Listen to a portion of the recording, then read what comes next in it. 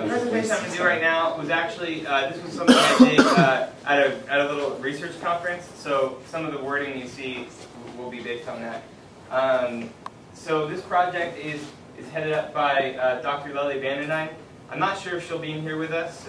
She's really busy, and we're in 3 high schools right now. So actually today there's 2 other groups of students just like me and Max, who one is at Mission Vista High, and then is that your rival? And then also one at Westview High School. You might meet her, you might not. And then I'm James, like I said. Another person is Alex. He's helped on this a lot, and we also have a group of awesome volunteers like Max. So a few organizations that I just want to point out. EERI is the Earthquake Engineering Research Institute. They do a lot of stuff that has to do with earthquakes and buildings, everything from the science of earthquakes in the ground to how structures respond, and even the type of policies and procedures that get put in place for after disaster strikes. So they're really involved in that, and so that's our parent organization here for this project. FEMA is involved as well. You guys know what FEMA is, the Federal Emergency Management Agency. So they're the ones that have to deal with the problems like Hurricane Katrina and how you're going to get water to people if there's stuff like that. So some of our funding comes through FEMA, and then of course UC San Diego. So here's the problem with schools specifically. So in 1996, the National Center for Earthquake Statistics reported that the average age of a school building in the western U.S. was 39 years. That was 20 years ago. So give or take what we are now, it's safe to say that the average school building is on the wrong side of its midlife crisis. In over 100 years of recording earthquakes, California has never experienced an earthquake of magnitude 6.0 or greater during school hours. So you can look up these charts online, and you can see when all these big earthquakes happen during California, and you begin to see that we've been pretty lucky. A big one was Loma Prieta in 1989. That earthquake happened, Loma Prieta is near San Francisco. That earthquake happened during the World Series, and the 2 teams playing in the World Series were the Oakland A's and the San Francisco Giants, which is kind of a cool thing that they're right next to each other. And it happened while the World Series was being played, so everybody was at home watching it. Nobody was out on the roads and stuff, but there was damage that happened to freeways and things, but we got kind of lucky because of that, like crazy situation. Again, in 1994 was the Northridge earthquake. That's a little more close to LA. That happened before rush hour. So the point is that we've had earthquakes in California, big earthquakes, and we have. You guys have probably done like duck and cover and hole drills. You guys have probably done those types of things. But we've never had a major earthquake happen during school hours, so it's hard to know if all those policies and procedures are going to work. That's part of the reason over here. Another thing is roughly 20% of the classrooms in San Diego County are so-called modular or relocatable classrooms. Do you guys have any of those here? Oh yeah. Yeah, right? So a lot of them. I know there was one person, there was one teacher that was interviewed, and she's been a teacher for like 20 years at Scripps Ranch High School, and she's been in one of those portable high schools her entire 20-year career. And those things, there's obviously questions about, in an earthquake, would those things perform well compared to like a normal building like we're in right now, right? It's hard to know how these things would behave. And finally, schools are often used as emergency shelters, but under building codes, they're not always listed that way.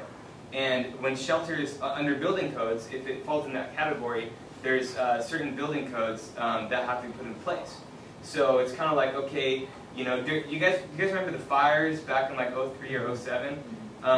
Did you guys remember on seeing on the news? There's probably like emergency stations set up at schools and stuff like that. So during emergencies, schools are often used as important places, but they're not necessarily listed that way in building codes.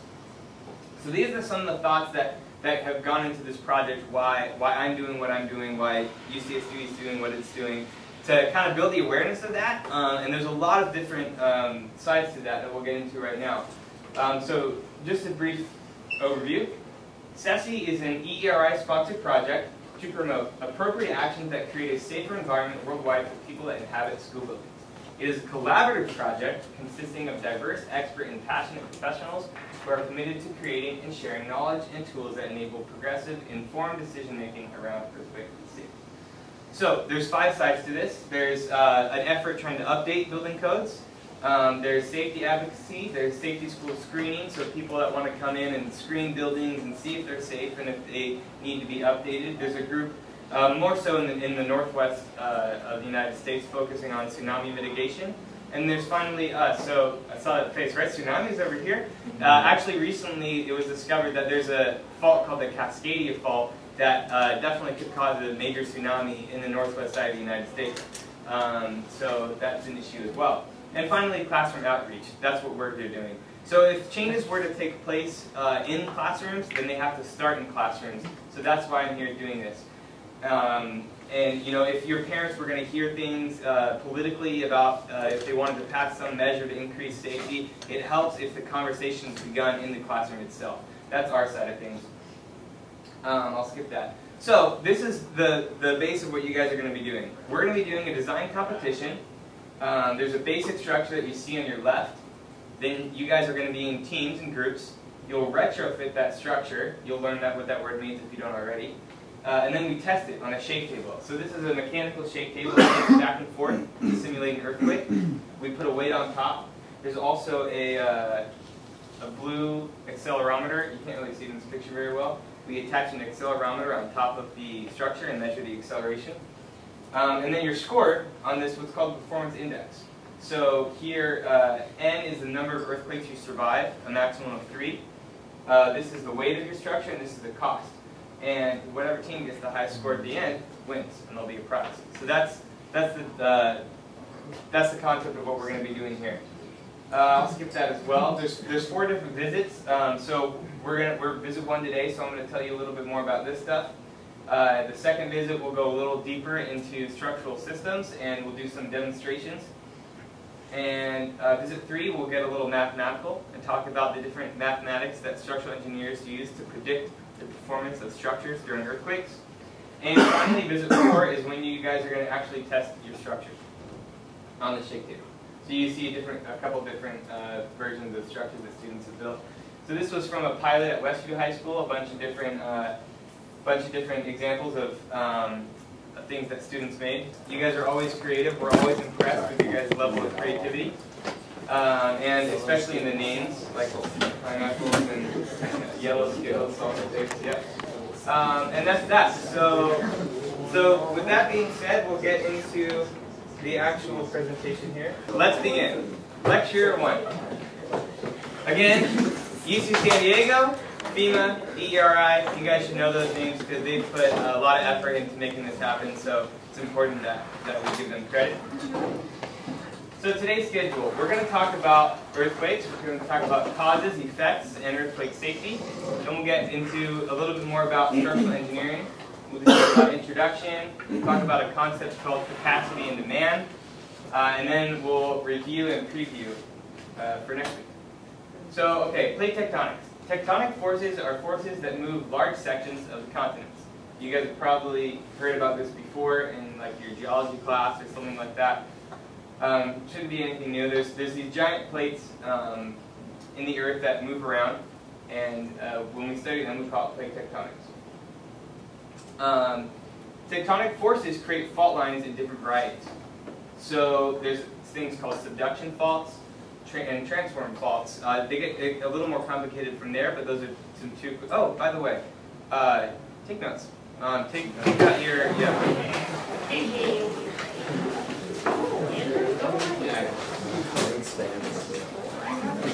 I saw a couple notepads and that reminded me. Good job, guys. Way to go.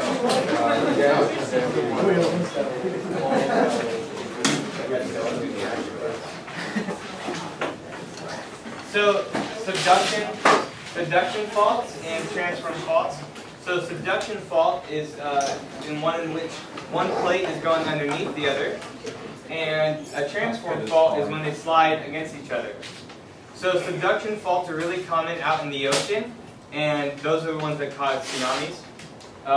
Transform faults are the ones, so this is the San Andreas Fault. You guys have all heard of that, right? Yes, sir. The San Andreas Fault. Did anybody see that movie? Yeah. I didn't see it. I heard it. If you don't even have to be a structural engineer to realize that it's fake.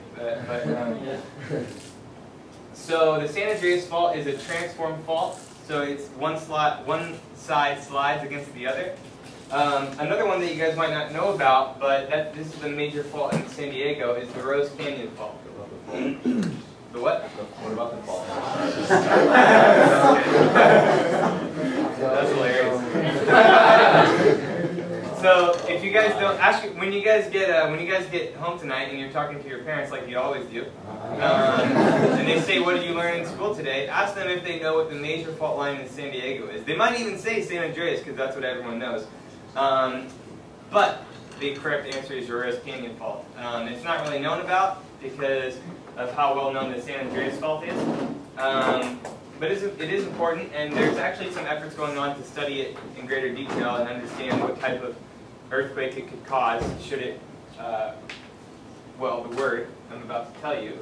When these plates press against one another, pressure builds until fault rupture. So that's what happens when these tectonic forces are building up and they're pushing against each other, but nothing's moving. And once that force reaches a certain level, the plates will move. When that happens, energy is released. A lot of energy is released in the form of seismic waves. So a few different words here. Seismic waves, we'll talk about that more in a second. The epicenter, you guys have heard that word. And there's also something called the focus. So the focus of the earthquake is actually where the rupture happens. The epicenter is the place on the surface of the earth that is above that. So the earthquake, when you hear the epicenter is in downtown Los Angeles or something like that, on top that's where it happened, but really happened beneath. So when that happens, energy is released in the form of seismic waves. There's a few different types we'll talk about. So there's a P wave, there's an S wave, there's a love wave, and there's a Rayleigh wave. So the P and S waves are called body waves because they go through the body of the Earth. They kind of start at the focus and then they kind of go toward the surface of the Earth, but not perfectly straight. They kind of curve a little bit. And the love and Rayleigh waves are surface waves, so they only travel along the surface. And they go at different speeds, and because of that, that's how you track where the epicenter is. So using something called triangulation. We won't talk about it a lot, but the idea is that this P wave comes, the P wave gets there, and then later the S wave gets there, and someone's recording this. And if you have 3 locations recording those waves, then based on the different amount of time it takes for each one to get there, you can find out where the earthquake is starting. So here's a video of what the propagation looks like for a P wave. I think I have to click on it.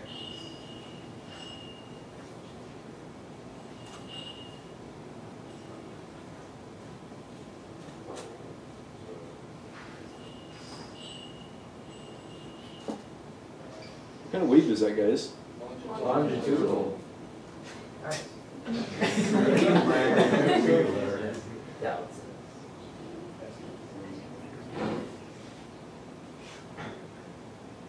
By the way, I just want to say props for being in an AP classroom. I was a total slacker in high school. All right.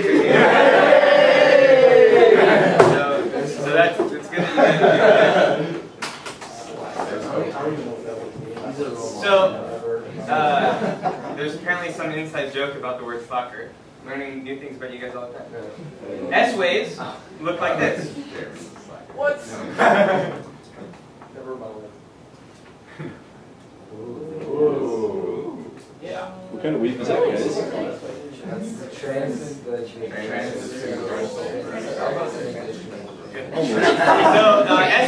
So S waves cause the most damage. S waves are what cause a lot of the damage. What do you think moves faster, the P wave or the S wave? Probably the P wave. Yeah, the P wave, right? Think about like if I'm walking like this as opposed to like this. Like if I would just walk straight, I'll probably walk faster.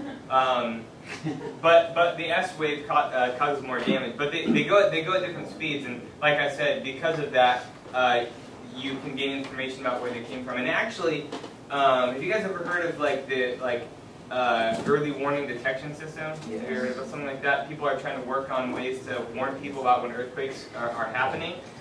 So the way that what they're trying to do is they're trying to study the P wave and see if the P wave can tell us anything about what is coming next when the S wave comes. So there's a little bit of a time differential there between when the the P wave comes first, right? So the idea is, okay, the P wave gets to some center. The center measures this P wave really quickly in some computer, and if it looks like the S wave is going to be really big, then it can send out a detection to all our cell phones, just like we get Amber Alerts and flood warnings, you know, on our cell phones that there's going to be an earthquake. That's the idea. The difficulty is, like I said, the damage normally comes from the S wave, but people are trying to study if there's anything we can learn from the P wave that could help us, because it's faster than we could actually get the early warning detection. So that's kind of just a little bit about P waves and S waves, and yeah, the P waves move faster. Here's an animation about what it looks like when earthquakes happen. Oh, it's a link. It's going to open in probably open in YouTube somewhere.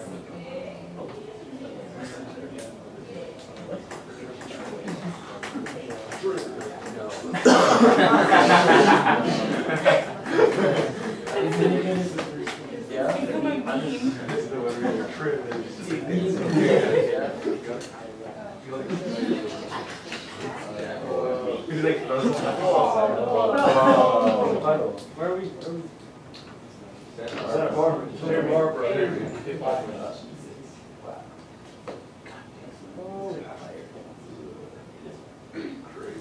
Rest in peace. So what do you notice right now? So you just got to us in San Diego, right? Now it's past San Diego, right? It's not even shaking in San Diego. What's still happening in LA? It's still going. Any ideas about why that happens? The plates. Because it rebounds. Huh? Does it rebound? Yeah, that is what's happening. Can you guess why?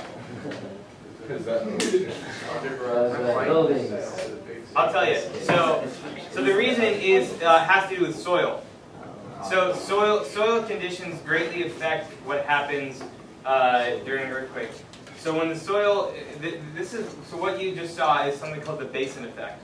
LA is a basin. It's got really soft soil, and it's surrounded by a lot of hard rock. And so what happens as that energy comes into the area of soft soil, it amplifies, and it goes through all that soft soil, and it hits that hard rock, and it just goes back the other way. So it just stays in there like a bowl of death. That's what LA is. That's why you should be happy that you're living in San Diego, not LA. Like we saw, the energy totally, the shaking was done in San Diego. It was still shaking in LA. That's called the basin effect. There might be some issues here, but probably more issues in LA. So poor LA.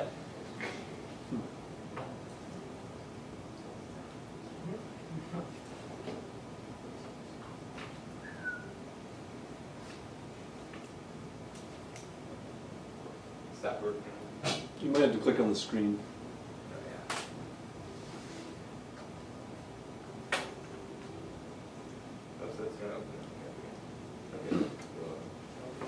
Okay, so those are the causes. Let's look at some effects.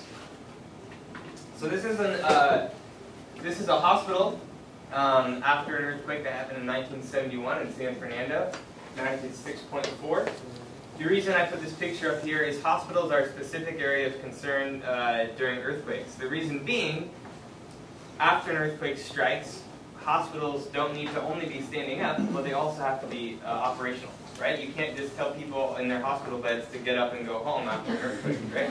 They have so hospitals are they're in that category that's like really important when we design them, because not only should they not do this, but if this were to happen, everyone has to be evacuated. You're talking about people that are dealing with serious illnesses, people that are about to go into surgery, just got out of surgery, they're laying in these beds, right? Like you can't just tell them to up and leave. So hospitals are a specific area of concern for structural engineers. Here's another thing. These are some water lines crossing a fault during that same earthquake.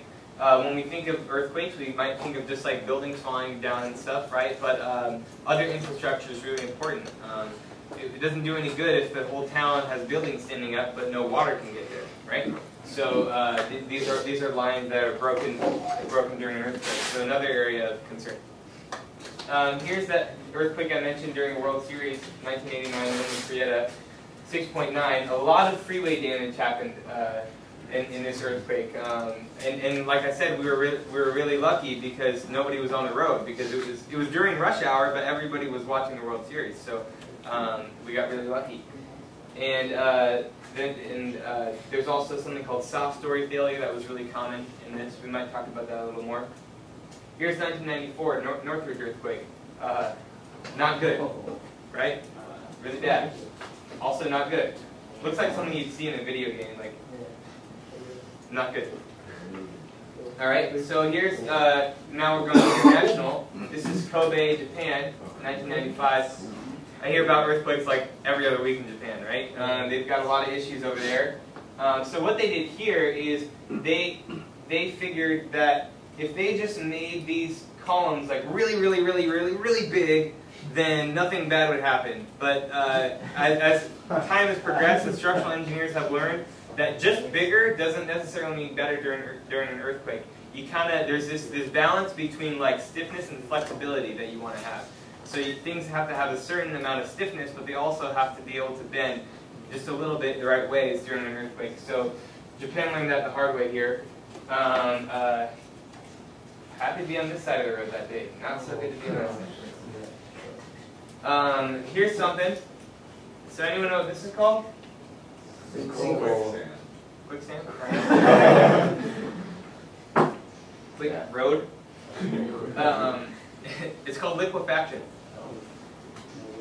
So if the soil underneath is saturated enough, then when it's shaken by the earthquake, because of the saturation levels, the water will come up. Pressure builds.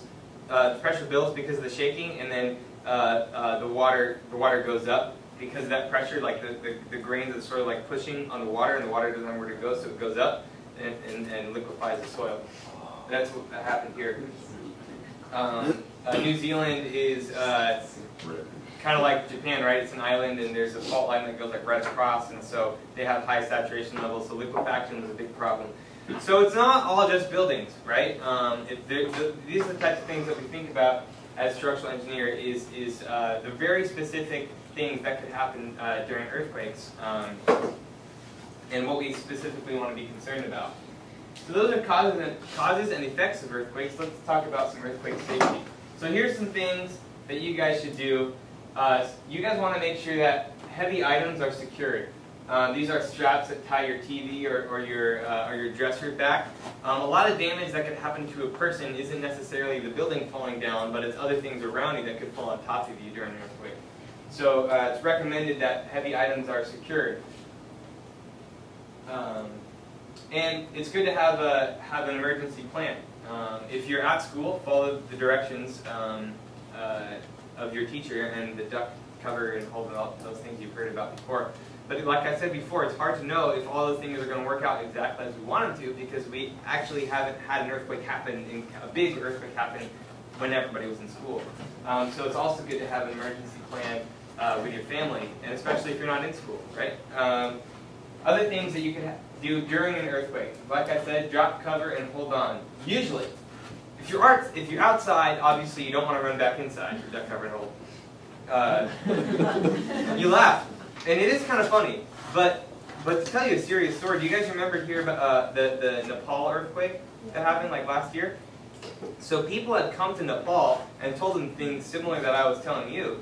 Maybe it was a language barrier, maybe the people just didn't teach the right way, but there's a lot of children who during that earthquake, because they were taught to hide under a desk during an earthquake, they actually ran back into buildings during the earthquake and ended up dying because those buildings fell down. And even adults followed the students because the students had learned about this in their schools, so or because like they're your kid, they're running the building, you're going to follow after them, right? So and they died because of that. So drop, cover, and hold is the right idea to do if your building's not definitely going to fall down and you're already in the building. That's the right idea. So yeah, you want to get under the desk, something strong, sturdy like the desk, cover your neck and your head. Stay in a position where you can get up if you need to. If you can't get under your desk, you want to stay still. You don't try to run for the door right away. People say go into the doorway. That's false. Like you may have heard like the doorway is the strongest place. It's a myth. That's not even true. So you want to stay still. Even if you try to run during an earthquake, you're likely to fall, and then something else could fall on top of you. So staying still is important. If you are trapped, if something does fall on you, something big, something heavy falls on you, it's not recommended that you try to get out on your own. Because you could make something worse. You could push something onto some other part of your body, get more stuck. You could push it onto somebody else. It's recommended that if you have a cell phone, you try to call. If not, you call for help vocally, right? And wait for someone else to try to help you. Those are things you definitely want to remember during and after an earthquake. Those are earthquakes. We're going to transition now to talk about structural engineering and how it relates to all that. So, what is a structure? I like to say that a structure is an object made up of one or more components that sustains forces and serves a function. Right? So everything on here is made up of one or more component. It sustains forces and it serves a function. Does anyone remember? Can anyone guess why I have this Batman mask on here? Do you guys remember Batman Begins?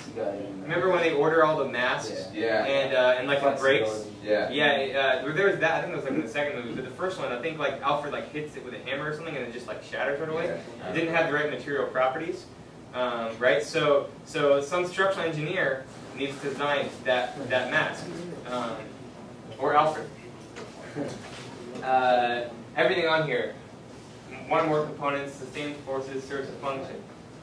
That is a structure. What does a structural engineer do? Okay, so here's a little schematic that just talks to you, that's supposed to describe the business of construction and how structural engineers relate to that specifically, mainly here for buildings. So this is the Burj Khalifa. I think it might have been renamed Burj Dubai or something like that.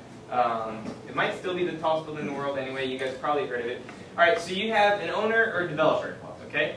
Yeah, totally Mission Impossible. So, owner or the developer has money, wants to build something, okay? At the top, you've got an architect. He's got the vision of what he or she wants the building to look like.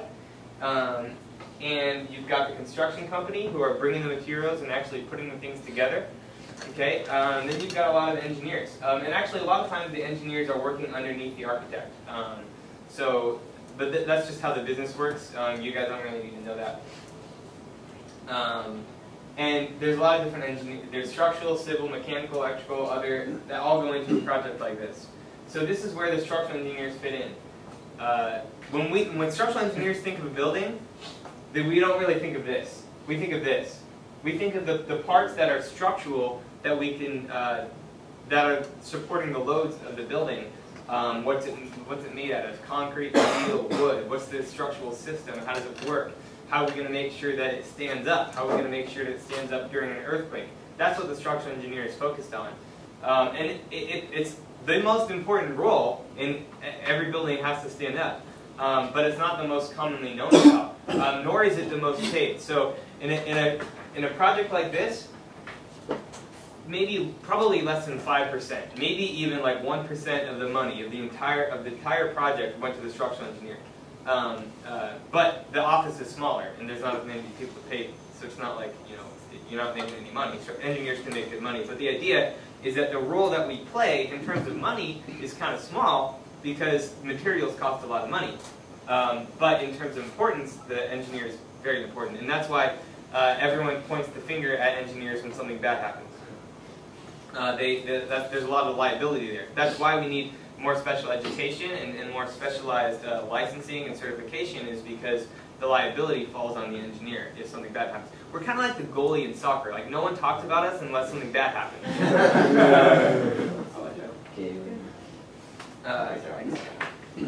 All right, so when forces act on the structure, we call them loads. And there's a few different types. So dead loads are things that don't move. You can write that down. Like for example, the self-weight of the building itself. So here, just a bunch of steel that makes up the actual building. We call that a dead load because it's always in the same spot. The columns and the beams that you see here, they're never going to move. They're always there, so we know exactly where they are. We call them dead loads. Live loads are things that have more uncertainty and can move and come and go.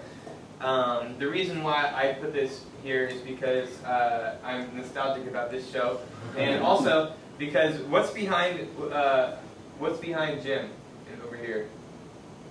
You guys remember? You guys all watch the show, right? I know. Okay. So the conference room right now, is it empty or full? It's empty. What happens when they do all their conference room shenanigans? It's full, right? So the engineers have to think about, you know, the live load in that conference room is when everybody's in there. But then everybody could leave and go somewhere else, right? Desks and things too. If they decided to pile all the desks in the conference room, right? There's things that engineers have to think about. And when loads come and go, they're called live loads. A certain type of live load is an environmental load, like this tornado. This is, insurance companies call these things acts of God. Right? They're things that, natural disasters, things that, that just happen, that aren't loads that are part of just the building itself. Can you think of some other examples of environmental loads other than like tornadoes? Tsunamis, earthquakes, good. Hurricanes, good. Snow also true, right? Snow. There's been times where you think snow. Oh, snow just like falls with water, it melts. Actually, there's cases of buildings collapsing because of snow. Like I remember hearing about like in Utah, there was something that was made for the Olympics that ended up collapsing, some kind of Olympic stadium or something like that. All the snow piled onto the roof. So these are dead loads, live loads, environmental loads. So based on these loads, structural engineers determine the size, shape, and type of the components that hold structures together. This goes for buildings, bridges, dams, roller coasters, cars, airplanes, golf clubs, skateboards. I like to say, another little quote here, anything that's not supposed to break needs a structural engineer. Right? So that's a lot of things. Pretty much nothing's supposed to break. So structural engineering applies to more than just buildings. The buildings is probably the primary aspect. That's what we're going to focus on. But to give you an idea of just what structural engineers do, can be applied to a lot of different things. And yeah, there's people working for golf club companies and like mountain bike companies trying to make that bike lighter and stronger at the same time, so it can jump off higher cliffs and stuff and not break. That's all structural engineering. All right. So capacity and demand. This is really important in terms of the mathematics and the logic in the way structural engineers think. So capacity. Capacity is the maximum force that a component can sustain. Demand is the force being applied to the component. So this is just a simple way of thinking about it. A safe design needs capacity to be greater than demand, or that ratio needs to be greater than 1. This is the thought process that structural engineers use to make sure the structure will be safe. So the mathematics of structural engineering can get very complicated, but this is the logic.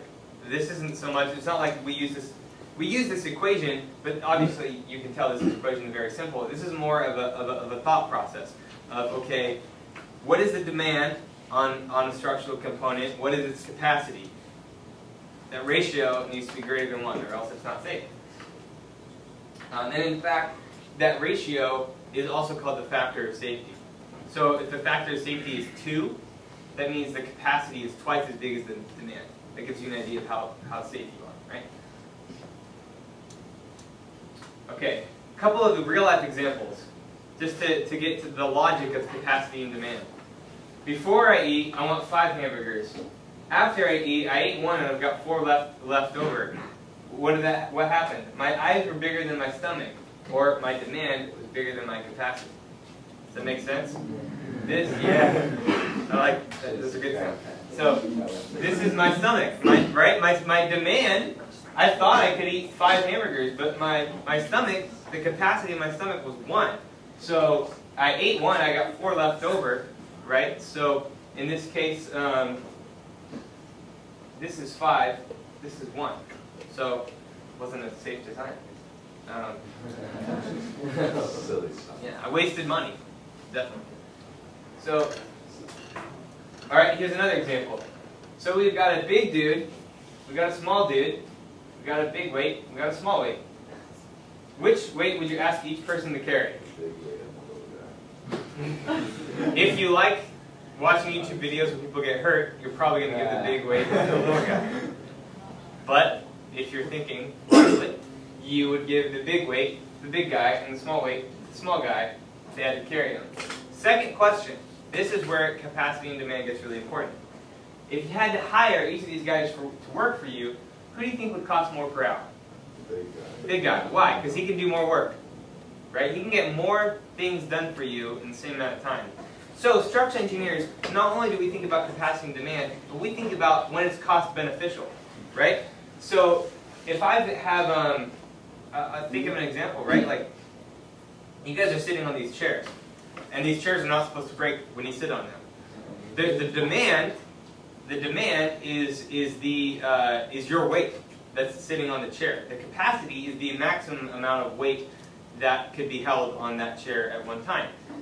But when someone was designing it, why didn't they design the capacity of that chair to be 1,000 pounds? Cost. Yeah, because it wouldn't be cost beneficial to do so. So as structural engineers, we design things. We make sure the capacity is greater than the demand, but only to a certain extent that it's cost beneficial to do so. So we don't like to say be as cheap as possible. That's not a word that you want to tell the architect or the owner, I made your building cheap. But least expensive and cost beneficial, those are words we think of. There's economics involved in structural engineering. It's okay, how do we need to make it safe? Priority 1. Priority 2, make it just enough safe that that cost is optimized. What are some other examples of capacity and demand you guys can think of?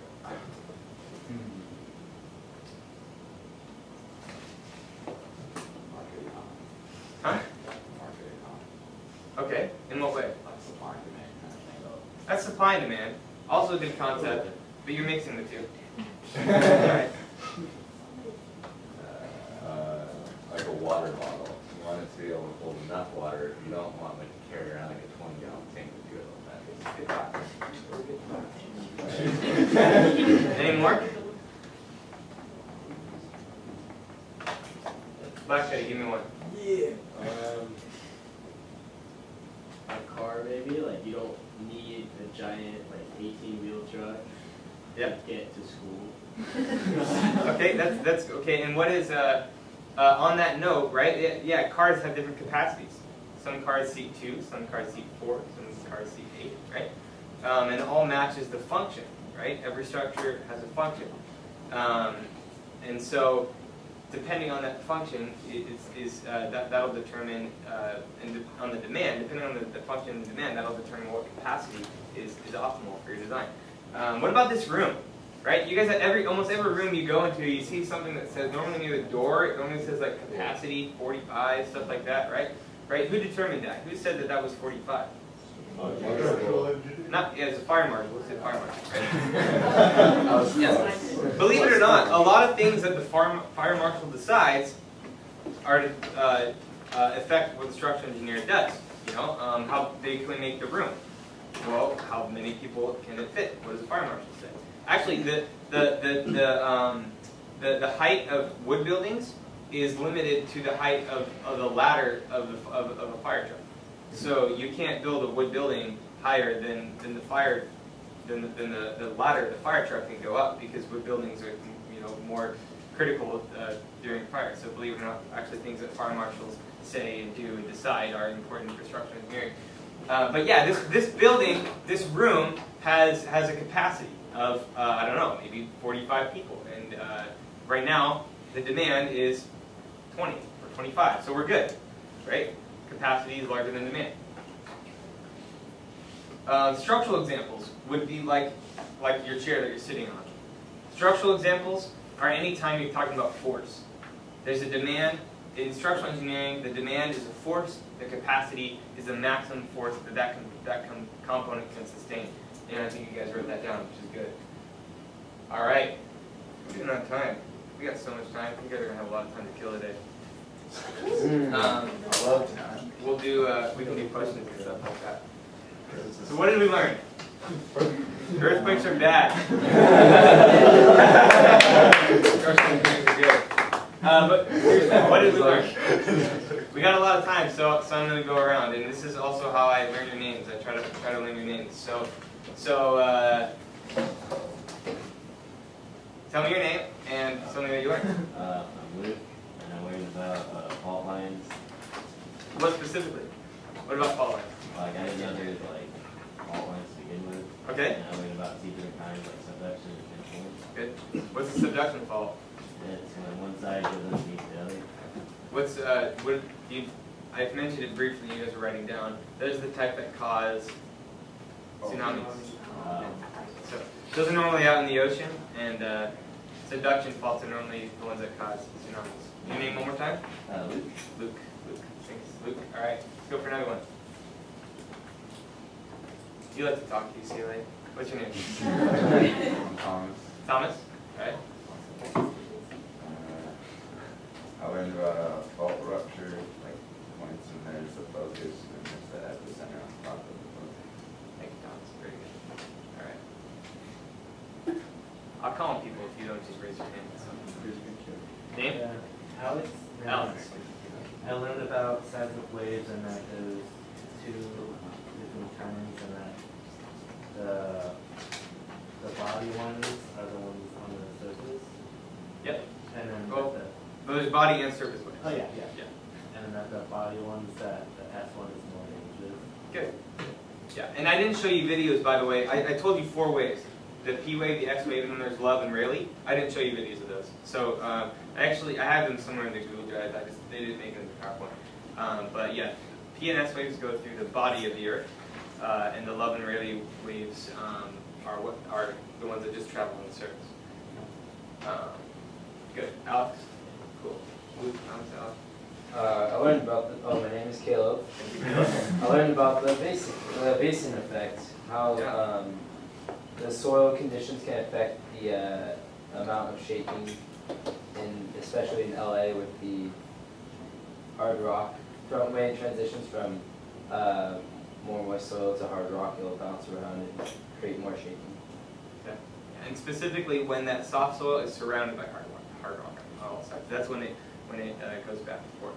Mexico City is like that too. I think back in the 80s there was a big earthquake that happened in Mexico City, and it happened like really far away from Mexico City. That's where the epicenter was, and it traveled really far, and all the cities were like fine, and then it got to Mexico City and giant destruction happened. Mexico City was built on like an ancient Mayan lake, or Mayan, or it'd be Mayan, not Aztec. Is it Aztec or Mayan? Aztec. Probably Aztec. South America. Maya is South America. I think it's Aztec, guys. I think it's Aztec. Okay, so maybe it's Mayan. I don't know. It was built on a big lake. So Mexico City was built on an old lake. So actually the Spanish got there, and I think they wanted to, the ancient civilization had put some stuff, like there was like a small island or something in the middle of the lake. They had built there. Anyway, they like drained it out and made it a whole city. But then that's all soft, really soft soil, right? So that's what happened. That's another example of the basin effect, Caleb. Somewhere else. More. How about in the back? Mr. Water Polo? What's your name? I'm Julia. Julia. Dead loads are things that don't move in the structure. Good. And what about you? Oh, Jeremy, I learned about liquefaction and how it can cause people to sink in the roads. Not a good thing. Not Wait, your name one more time? Jeremy. Jeremy. And that was Julia. 2 J's back in the back. Who else? Someone help me out. Oh, yeah. How about someone at this table? Help me out over here, dudes. My name is Ike, and I learned how there's